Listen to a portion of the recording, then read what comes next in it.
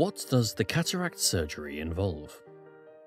Cataract surgery is a lens exchange, where we remove the old cloudy lens and implant a new clear lens.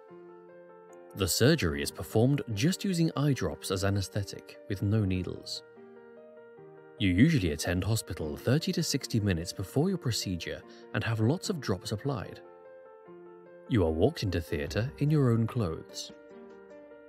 You lie down and are covered by a sterile drape. A little clip or speculum holds your eye open. A bright light comes on and bleaches your vision. You will not see anything except brightness. The operation takes around 10 minutes. It is painless. You will just be aware of water and movement. After surgery, you will not have a pad or a shield. You will be given drops to use 4 times per day and will be ready to go home within 10 minutes of surgery. Your vision will be blurry and gritty that day. The next day, your eye will be comfortable and the vision clear.